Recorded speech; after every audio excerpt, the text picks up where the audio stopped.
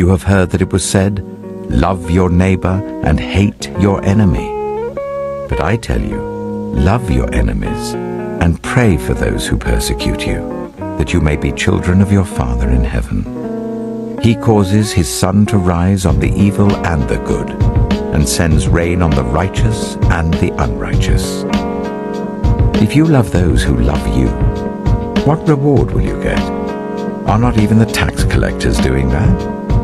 And if you greet only your own people, what are you doing more than others? Do not even pagans do that? Be perfect, therefore, as your heavenly Father is perfect.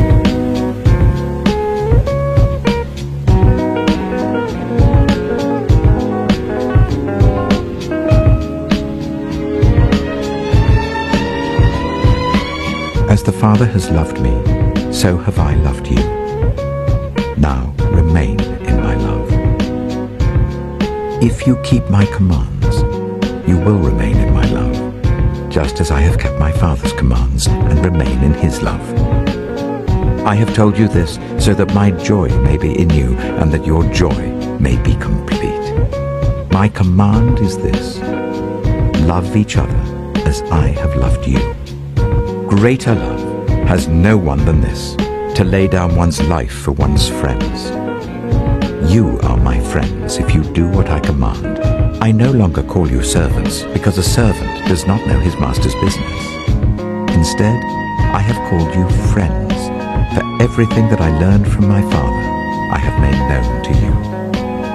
You did not choose me, but I chose you and appointed you, so that you might go and bear fruit, fruit that will last, and so that whatever you ask in my name, the Father will give you.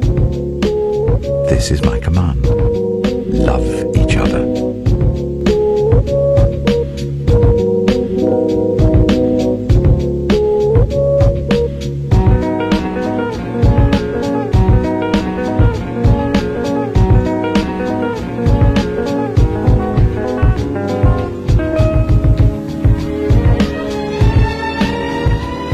Hearing that Jesus had silenced the Sadducees, the Pharisees got together. One of them, an expert in the law, tested him with this question: "Teacher, which is the greatest commandment in the law?" Jesus replied, "Love the Lord your God with all your heart, and with all your soul, and with all your mind. This is the first and greatest commandment, and the second is like it. Love your neighbor as yourself. All the law and the prophets hang on these two commandments."